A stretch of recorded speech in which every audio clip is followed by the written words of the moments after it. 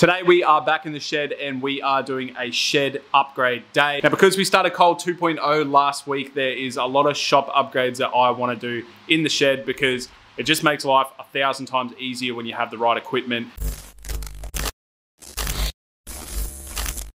So as you can see on the floor, we have a whole bunch of steel that I had delivered just locally, and we're going to try and build a bloody welding table out of it. Now up on this whiteboard, it looks very confusing, but what I've done is just drawn out how many runs of steel that I want. So my perfectly drawn table right here is going to come to life because I've drawn it so well. How can I stuff this up? Now for the slats, the material I got is 50 by 25 wide, so it's nice and flat. And for the legs, I got 40 by 40. Now they're both in 2.5 wall thickness, so this is gonna be bloody strong. I'm really excited to turn this corner here into a sort of fabricating area. I do really wanna get a TIG in the future, and having a welding table and a TIG machine just goes hand in hand because you gotta sit down and get it very accurate. So having power there and the drill press and the welder here, I think that the table will go nicely in this corner. And having it on casters is going to be amazing too. I do plan on buying a cold saw eventually. I just can't really afford it at the moment. But I would love to build a stand for the Azido drop saw as well, just so it saves us doing this on the ground like I am. And then if we get time, I might even be able to make a bench grinding stand as well. That would be bloody awesome. But first things first, I got to cut 18 lengths at 850 long out of the 50 by 25 box section, which is a lot of cuts, so it's going to be pretty painful, but I'm going to smash that out first. Then once that's smashed out, we can start laying it on the ground and start tacking it together. Now I know this content is a little bit different for my channel, but I hope you guys enjoy it and I hope I enjoy making this. So let's get into making a welding table.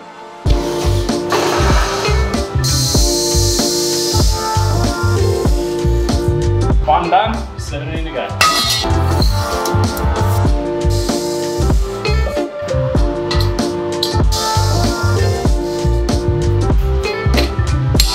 Righto, that is the top cut. We have 9 in each stack, which is a total of 18. Exactly how many we need, so that's great. That actually wasn't as bad as I thought it was gonna be. I thought that 18 cuts would have taken forever, but only took about 10 minutes. So let's keep going. It's time to lay these out on the floor.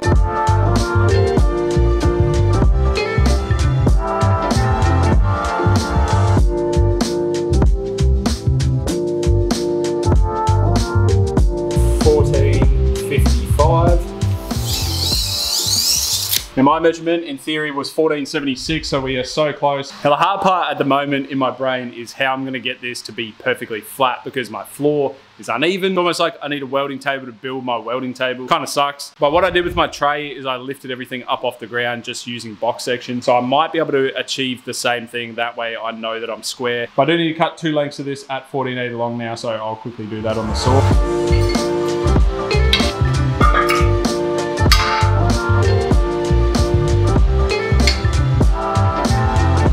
All right, that's actually worked out pretty well. What I did is I cut 2 pieces at 750. Now, obviously our runs are 850, which means I want 50 mil each side of overhang. So if you put that up there, 50 mil on each side. So what that does is basically just make sure that it's 750 there and it's 750 here. And we are dead square and parallel. I've checked it all with the tape. So what I need to do now is just weld this first one on. All I got to do is straight edge along here and use our spacers in the center and just keep working our way back. And that should make it dead square and dead level. This is exactly how I built my tray, up on little blocks like this, and it worked out really well. So I'll get the grinder out, I'll start cleaning up all the edges, and I'll clean off all the paint on both sides.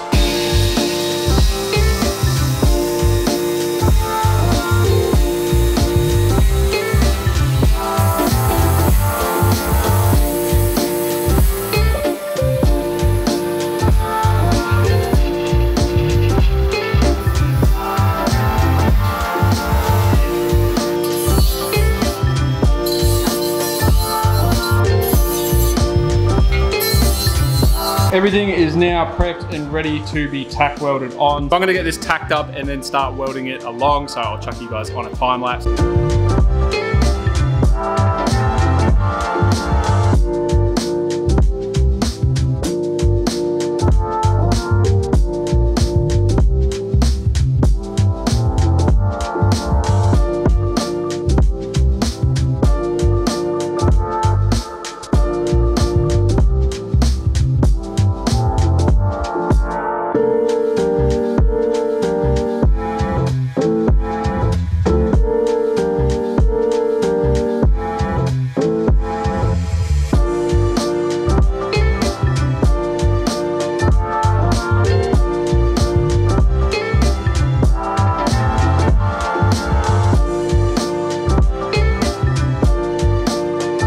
Right, as you can see, that is the top made. Now I've overshot by the thickness of my spacer there. I just miscalculated that, so I have to flip it over, cut the rest of that off, and we are ready to start making the base. I'm not gonna lie to you guys, I did make a huge mistake. So what you just seen was half of the mistake and then half of this version. Because my saw doesn't cut this properly, and I was using this as like a straight edge across there, and it just wasn't working. It was kind of going in a little bit like that. So as you look down the run, my slats were going just a little bit in. So what I did is I quickly made this like sort of jig, and it goes under, and it allows me to keep that 50mm gap and square it up off the actual frame and not use my wonky cuts as the square. So I bloody cooked it, in other words, and it set me back a couple of hours, which absolutely sucks.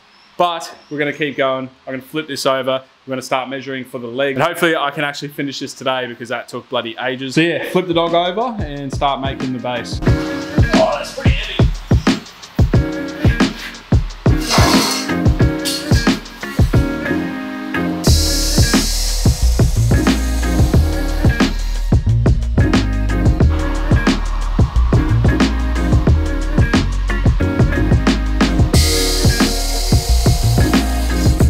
Righto, just because it's getting late, I have gone ahead and cut all the things I need to cut because that thing is bloody loud. So I'm gonna start piecing it together and tacking it in.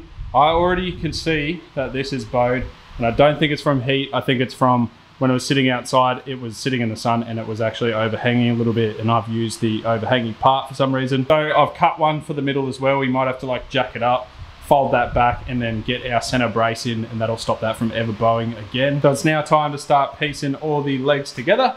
Get the bloody dogs on there. It's now time to start welding these legs on, and then we will have a welding table. I'm not sure how I'm going to do the casters yet, but I'll just get this done, see how it goes, then we'll look at doing the casters. Everyone looks bloody good in safeties, eh? I look like a bloody legend.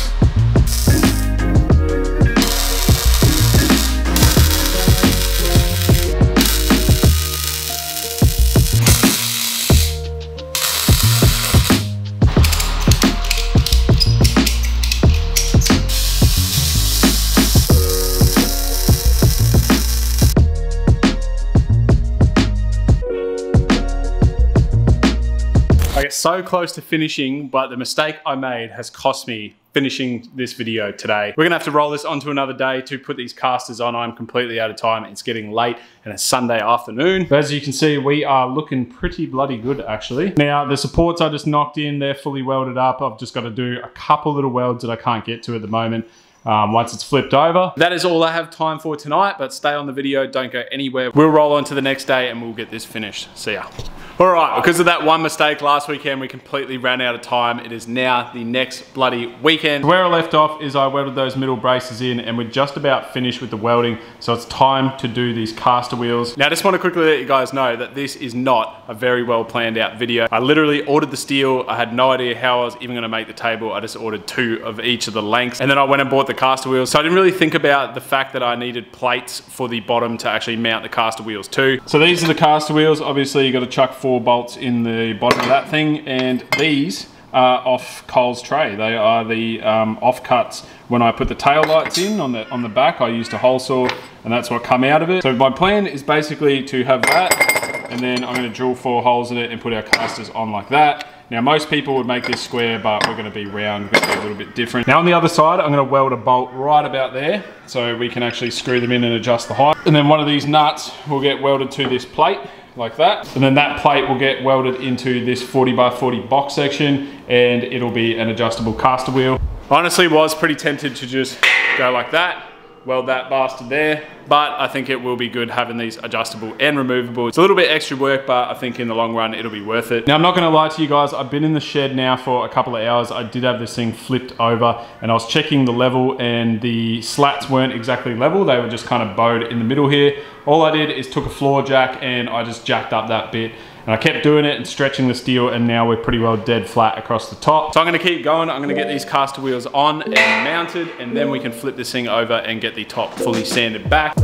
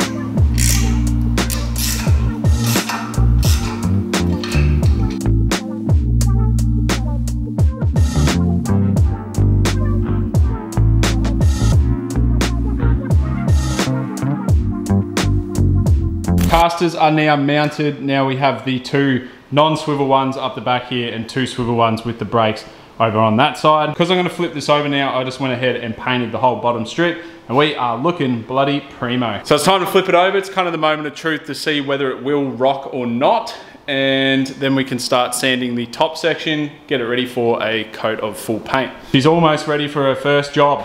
Slider boys. That is heavy.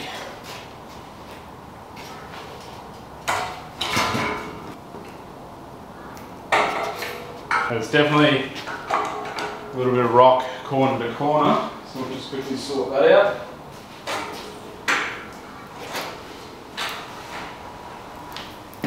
Alright guys, that is a success. As you can see, I can grab here, pull it around. I just had to make one little adjustment just to make it a little bit easier, but we can wheel that wherever we want now. All that's left to do now is to sand the top of it and paint the bottom section of it, so I'm going to get to that now. And here we go. Oh, there we go. 1 second for you guys, it was about an hour for me. We are fully sanded on the top. That job absolutely sucked. I started using the disc grinder with like a polishing pad on it. It was working really well, but it wore out very quickly, so I just kept using sandpaper. So it's finally time for the last job with this welding table, and that is paint. So let's get into that.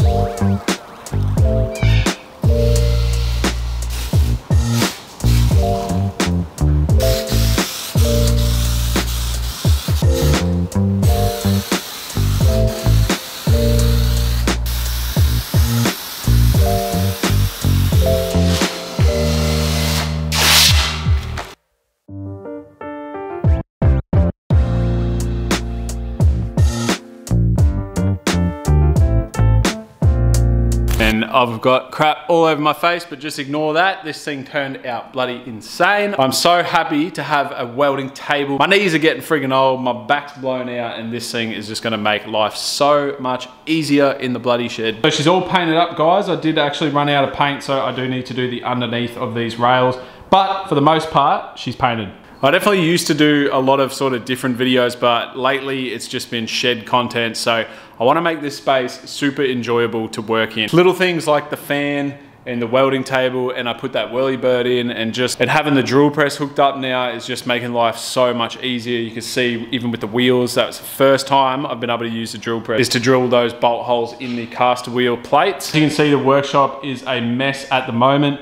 What I'm thinking about doing is having that as the fabrication corner. So this table will probably go over there, as well as I do want to make a grinder stand for my Roby bench grinder and belt sander. What I do want to do is make the stand for the bench grinder, but tonight I'm actually out of time. So I might come back tomorrow and we'll finish that off. We'll clean up this corner here and we'll chuck everything in the corner and make it look mint.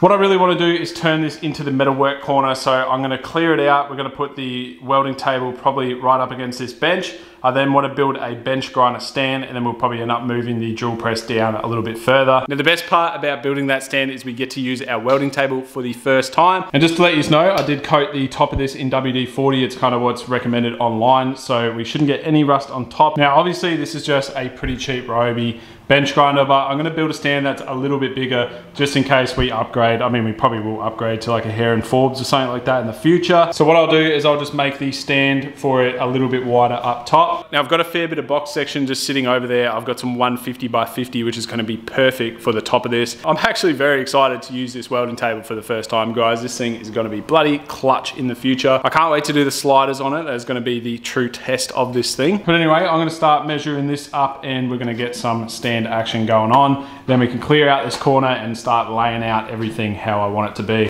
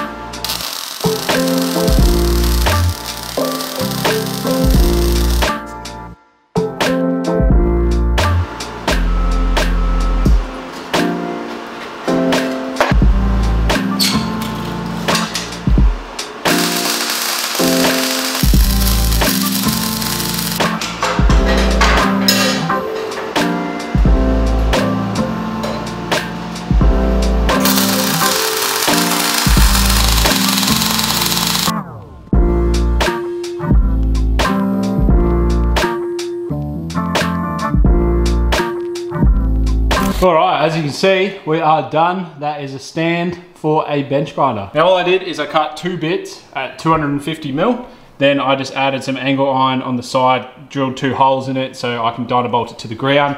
And our bench grinder is gonna sit perfectly on top of that. So we are good to go. Now, as for the welding table, I have no idea why I didn't own one of these earlier. That is honestly the first time I've welded on a table. I've never welded on a table. I've always had to do it on the floor or make up something janky. Honestly, that table come in bloody clutch. You can see I was clamping stuff down, doing full welds right around. It's super easy. You can walk right around the table and get to the whole thing. And we knocked that up in no time. Basically what I'm saying, if you've got a shed and you like welding, build a welding table, 400 bucks and you can have your own. Now the only thing I don't have for this is paint, so it's gonna stay raw like that for a little bit. And the next step is to clean out this corner. I have no idea where anything is going at the moment, so let me just figure it out and then I'll get back to you guys.